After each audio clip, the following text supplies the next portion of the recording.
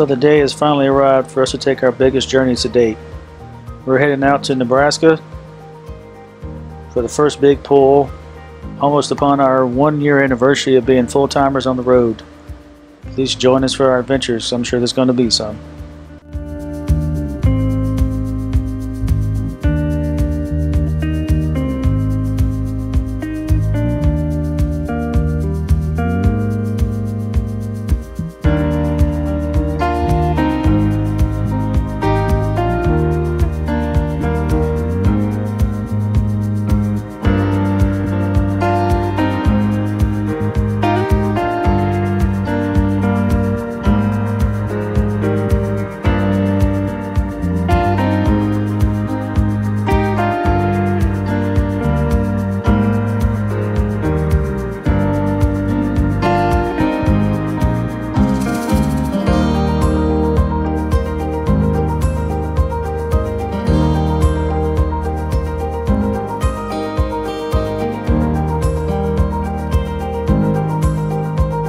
So spot 53 at South Birmingham RV Park, Pelham, Alabama. Exit 242 on 65 is directly off of it, within a mile. You'll be here. We got a straight 50 amp pull through. Got a couple shade trees. You can see here.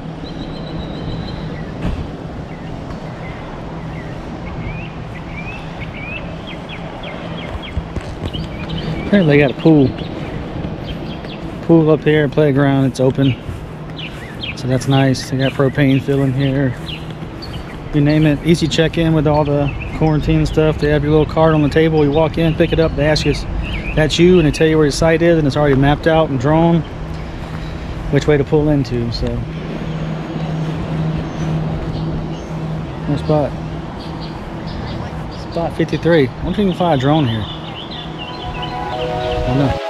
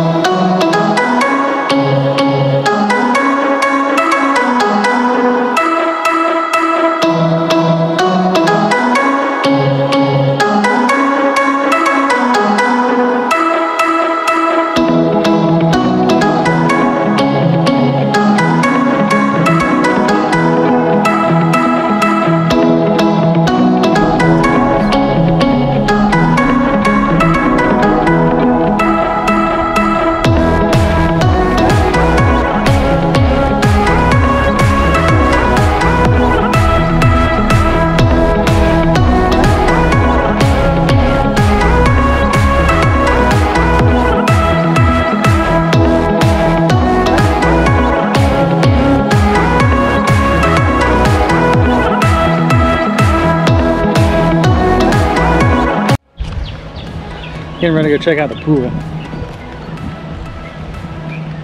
Let's go check out the pool.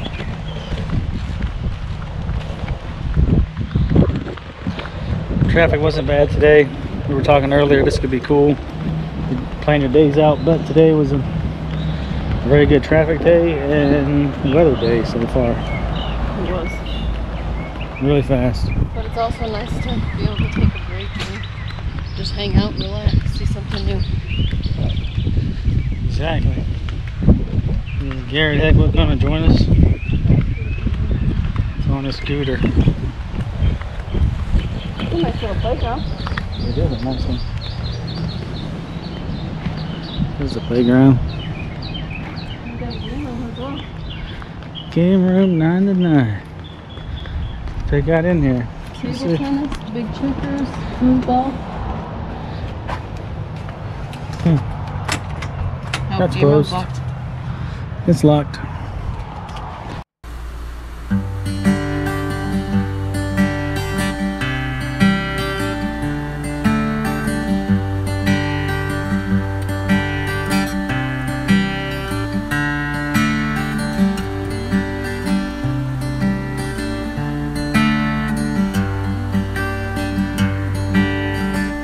Now we looked at some local places and close to where we're staying in Helena, Alabama, I believe it is.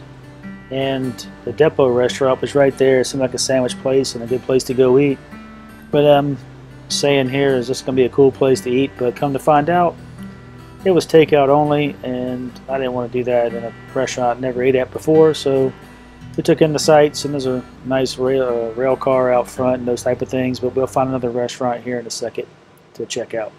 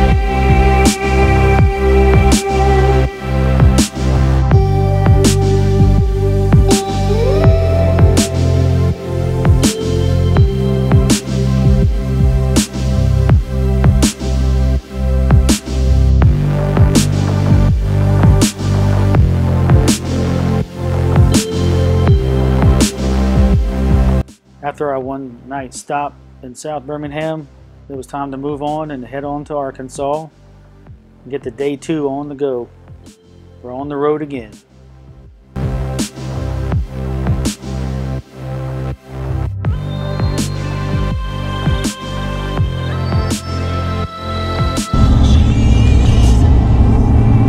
Temperatures on this Vivato has risen fast. I don't know if it's right. It looks like it's maybe way off. I'll have to check it, but temperatures went up 6-7 pounds in a matter of 15-20 minutes on the road, so we shall see. So the sensor check, I showed you what I was saying. You can't hardly see it now, but here's what I did on my phone. It was exactly, as you can see, 86. You probably can't see it there, but it's 86. So it does read correct. I'm very shocked. It was off by 2 pounds being high. The max Ds are 87 as far as the sensor can recognize. So when they're reading 86, 87, that's the highest that it goes. So it's beeping at me right now a little bit, but it is reading correctly. So pressures have built up from the time we left at 75 or so cold. We went up about 10 or 11 pounds. So whether that's normal or not, but I'll keep monitoring. Hey guys, Mississippi. 1 Mississippi, 2 Mississippi, 3 Mississippi, 4, 5 Mississippi. Here's what we're coming for. Mississippi. Right across from there, Mississippi today. Toyota plant, Tupelo, Mississippi.